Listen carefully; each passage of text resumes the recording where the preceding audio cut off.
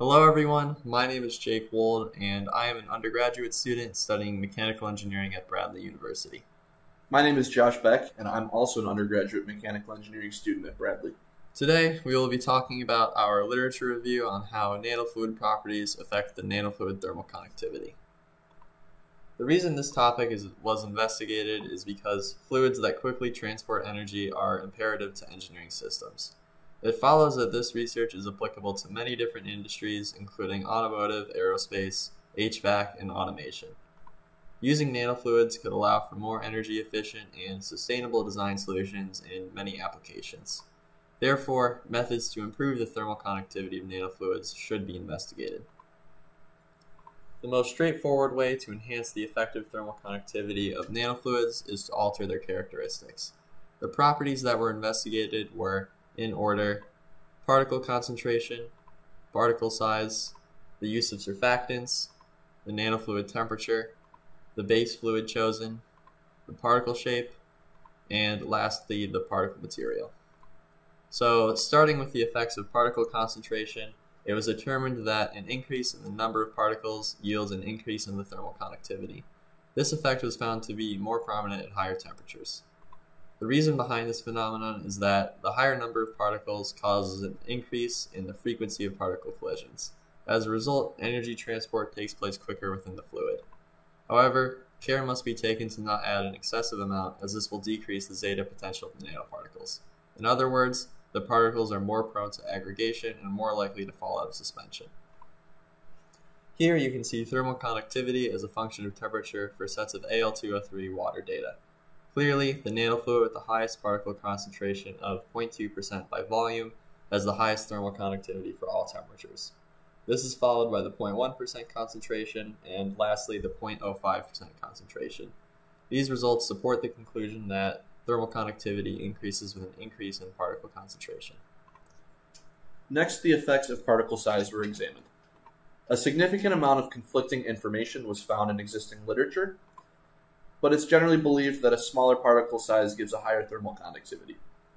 This is for two reasons. For one, smaller particles have an easier time moving around within the nanofluid, which results in more collisions. The smaller particles also have a larger surface area to volume ratio, which facilitates more heat transfer.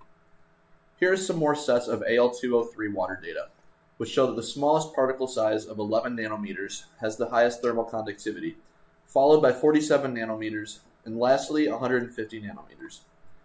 Another graph is now shown that also reinforces the idea of increasing thermal conductivity with decreasing particle size, with the 29.2 nanometer nanofluid being improved over the 50 nanometer fluid. The effects of surfactants were also studied. It was found that the effect is largely dependent on the surfactant concentration used. Specifically at low concentrations, surfactants improve the thermal conductivity since it better disperses the nanoparticles. However, at sufficiently high concentrations, the surfactant can cover the surface of the nanoparticles, acting as a resistor to heat transfer.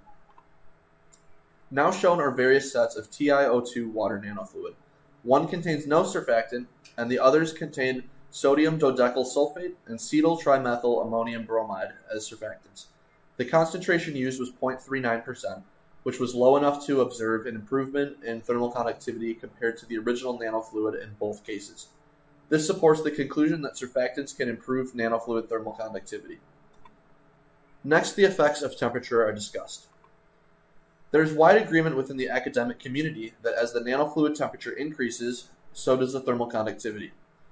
This is a result of the intermolecular bonds between base fluid molecules being weakened, thus allowing the nanoparticles to move more freely.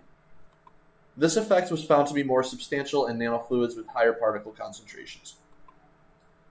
Here is a figure showing data for Fe3O4 nanoparticles suspended in a mixture of 40% ethylene glycol and 60% water. Clearly, all nanofluids have increasing thermal conductivity with temperature, and the effect is more pronounced in nanofluids with higher particle concentrations. This agrees with the aforementioned conclusion. When researching the effects of the base fluid used, it was determined that a base fluid with a higher thermal conductivity resulted in a nanofluid with a higher thermal conductivity. The majority of the research done has used either water, ethylene glycol, propylene glycol, or any mixture of the three as base fluids. Of these possibilities, it is widely accepted that pure water, which has the highest base fluid thermal conductivity of what's listed, gives the best enhancement. Now shown are sets of thermal conductivity data for 0.2% Fe3O4 nanofluids with different base fluids.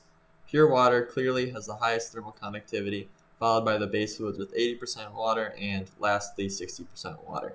This strongly supports the conclusion that water yields the highest nanofluid thermal conductivity. Moving on to the effects of particle shape, the amount of existing research is very limited. However, it is believed that decreasing the sphericity of the nanoparticles leads to an increase in the thermal conductivity. This is because the less spherical the particles are, the higher their surface area to volume ratio, thus facilitating more heat transfer. Lastly, as for particle material, it is commonly hypothesized that nanoparticle materials with higher thermal conductivities result in higher nanofluid thermal conductivities. While there does exist a significant amount of data that agrees with this statement, there is also a significant amount of data that disagrees. It was found that researchers commonly use materials such as metal oxides, aluminum, silver, and nanodiamonds. Now shown are data sets of nanofluids with 1% particle concentration and 60% water, 40% ethylene glycol as a base fluid, with varying particle material. Over the range of temperatures, the nanofluid with the highest thermal conductivity varies, making it difficult to make any clear conclusions. Again, more data sets are shown for nanofluids with 1% particle concentration and pure water as the base fluid. The Fe3O4 nanofluid clearly has the highest thermal conductivity. However, nanodiamond has a much higher thermal conductivity than Fe3O4. Therefore, the effect of particle material on nanofluid thermal conductivity is inconclusive. Briefly, the concept of thermal conductivity prediction based on nanofluid characteristics was studied. The resulting mathematical models formulated by researchers aim to accurately capture the effects of the characteristics that were previously discussed on the nanofluid thermal conductivity. Some of these models were adapted from analogous models that predicted similar parameters. One of the most common and earliest examples of this is Maxwell's model for electrical conductivity of a two-phase mixture.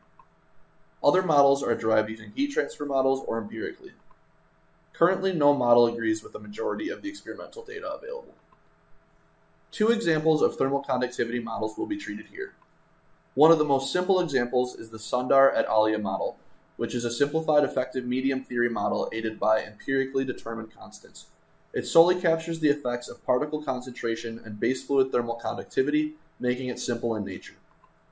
Another example is the Patel et al. Model, found empirically, which considers the effects of particle material, base fluid thermal conductivity, concentration, temperature, and particle size. So, in conclusion, methods to enhance the thermal conductivity of the nanofluid by altering its characteristics were successfully investigated using existing literature. It was found that more research is needed on the effects of nanoparticle material, shape, and size, and ultimately, design engineers can change the properties of the nanofluid to optimize its performance in an engineering system. Now shown is a summary of the effects of nanofluid characteristics. As the particle concentration increases, the thermal conductivity increases. This is only up until the particles begin to aggregate or fall out of suspension. Next, the thermal conductivity seemed to increase with decreasing particle size, however, more research is required. Using a surfactant enhanced the thermal conductivity only when the concentration was low enough to not cover the surface of the nanoparticles. Thermal conductivity also consistently increased with increasing temperature, and this effect was more prominent in nanofluids with higher particle concentrations. Choosing the base fluid with the highest thermal conductivity will yield a high nanofluid thermal conductivity. Using non-spherical particles should also increase the thermal conductivity, however, more research is needed to confirm this. Lastly, it is inconclusive what effect particle material has on the thermal conductivity. Our references are listed here, and this concludes our presentation. Thank you for listening.